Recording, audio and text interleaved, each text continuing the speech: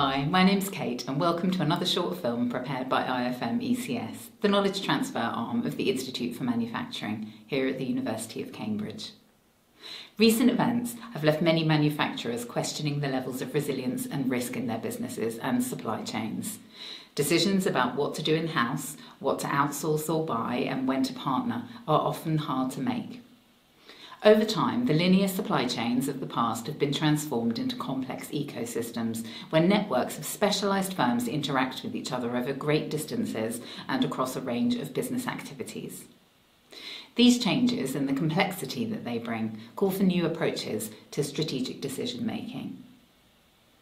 IfM researchers have developed a number of tools which can help structure decisions, and today we'll be discussing one of these, the IfM Make or Buy approach, developed by David Probert and Ken Platts.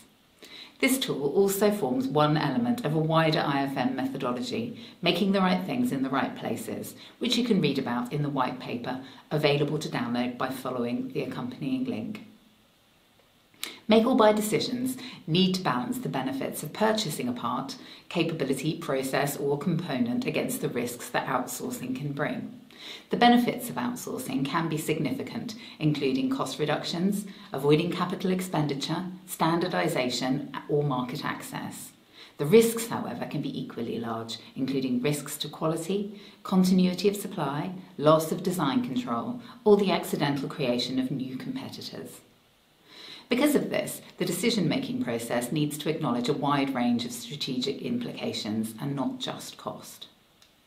Today, we'll be explaining a simple example, but the full make or buy approach has significant depth and can be applied in a wide range of contexts.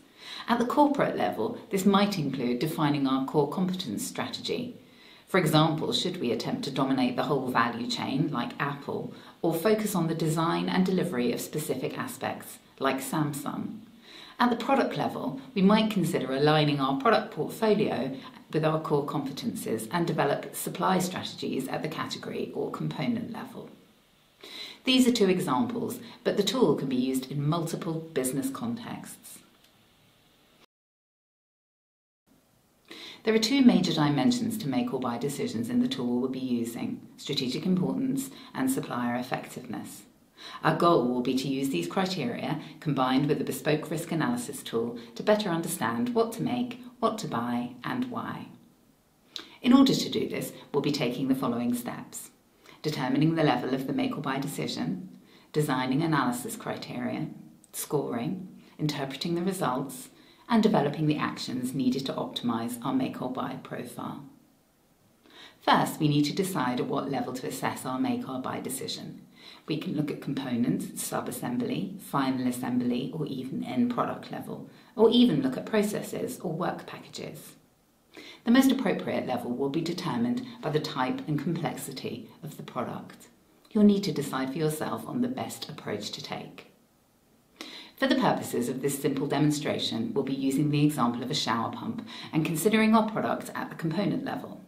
Remember, though, that the approach might equally be applied to wider non-physical capabilities such as design, supply chain, or business support functions.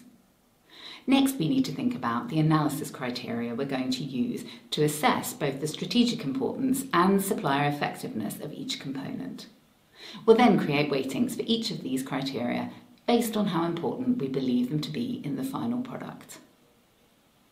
To develop criteria for strategic importance, we look at three broad areas: customer value, profit generation, and intellectual capital. As you can see, the actual criteria we choose are more specific and relevant to the product that we're considering. For our shower pump, we have selected criteria as shown, but if we were looking at a different product, our selection criteria would also change. Some examples of analysis criteria for the strategic importance of other products are available for download using the link. Now we've selected specific criteria, we need to weight them in terms of importance. For example, for our shower pump, we know that quality and reliability is most important to customers, whereas the uniqueness of our product is relatively limited.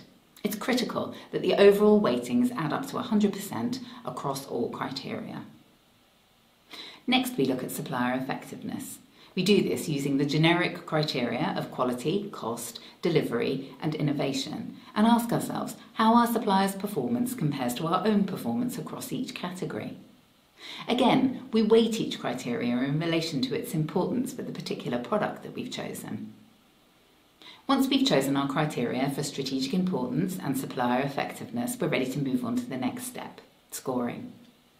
It's best to approach scoring by getting views from a cross-functional team, and in many cases a moderated workshop is a good way forward. We're going to assess each component of our product against the criteria we've developed, giving it a score from 1 to 5 in each category. In order to do this, you may wish to use a scoring scale similar to this one, which is included in the documents you can download. Looking first at strategic importance, we'll take as an example the filter used in our final product. We know that the reliability of the filter we use is critical to the quality of our finished product. We also know, however, that they are generic and add little to the uniqueness of our offering. Multiplying our scores by the weightings we've selected and adding them together gives an overall score for the strategic importance of this component.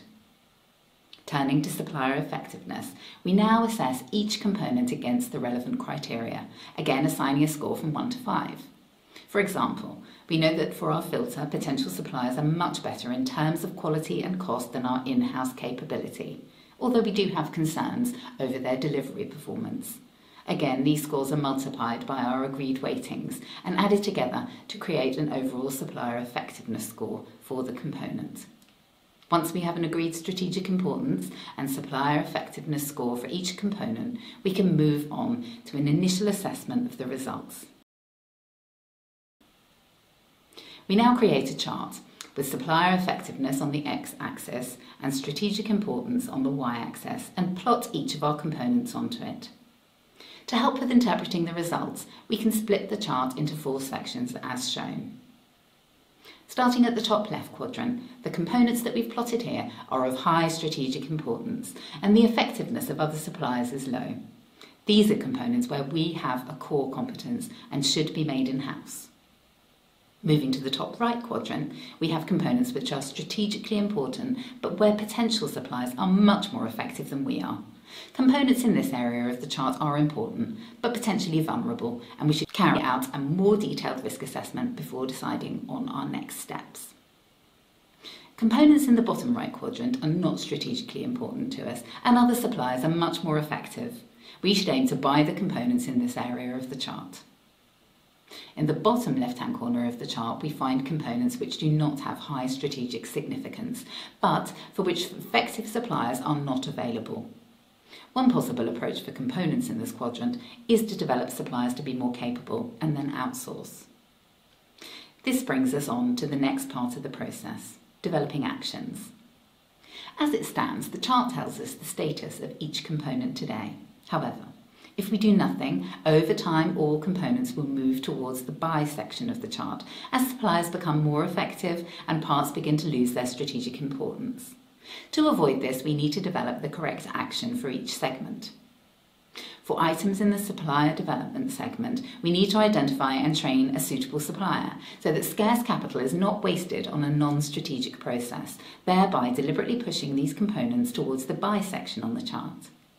For components already in the buy section of the chart, cost is key, and the actions we take here should help move these components towards the most low-cost and effective source possible. In the make section, we've identified items where we have core competencies, and we should invest in our capability here, ensuring that we stay ahead of the competition. For the tricky items in the top right quadrant, the IfM have developed a risk analysis tool, which can help us decide which action to take. Potential actions may include developing capability and moving items into the core make section of the chart, a make-sum approach to help head off supplier risk, an acquisition, or a strategic alliance with a specialist supplier. The risk analysis tool is shown here and also included in the documents below. By working through the tool, you should be able to develop a strategic action for each component in the top right section, as shown here. So, That brings us to the end of our quick overview of the IfM make or buy approach. If you want to hear more about the process, a link to a webinar delivered by 2 of our expert industry practitioners can be found through the accompanying link, along with the templates discussed in this video. I hope you found this session useful. Thanks for watching, and see you next time.